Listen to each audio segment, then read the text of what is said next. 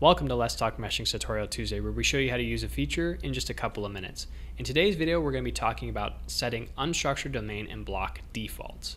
So let's go ahead and go to the defaults panel and expand the unstructured domains and blocks frame.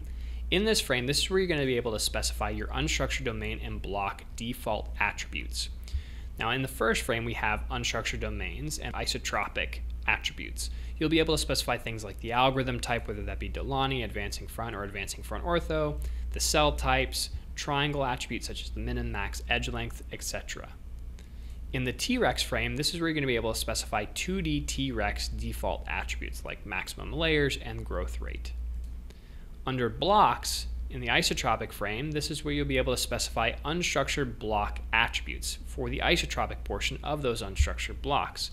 In the T-Rex frame, this is where you'll be able to specify 3D T-Rex default attributes. Again, number of layers, the growth rate, cell types, quality criteria.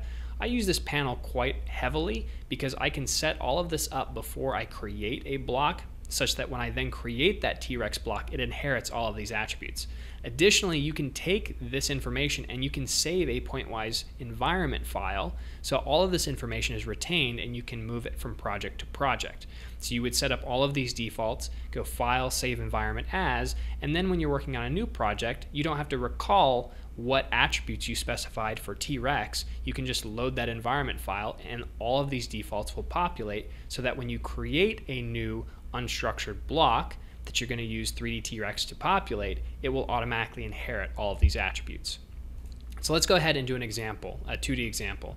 Let's change the default algorithm type to advancing front and say we want triangles and quads, and go ahead and create an unstructured domain. Now you can see that it has inherited that algorithm type and those attributes when I created that domain. And I could change any of those things after the fact by selecting that entity, and in this case going to grid solve, going to the attributes panel, and I could change those attributes and then reinitialize that domain. So that's how you specify unstructured domain and block attributes. If you like this video, be sure to click the thumbs up button and subscribe to our channel for more videos like this.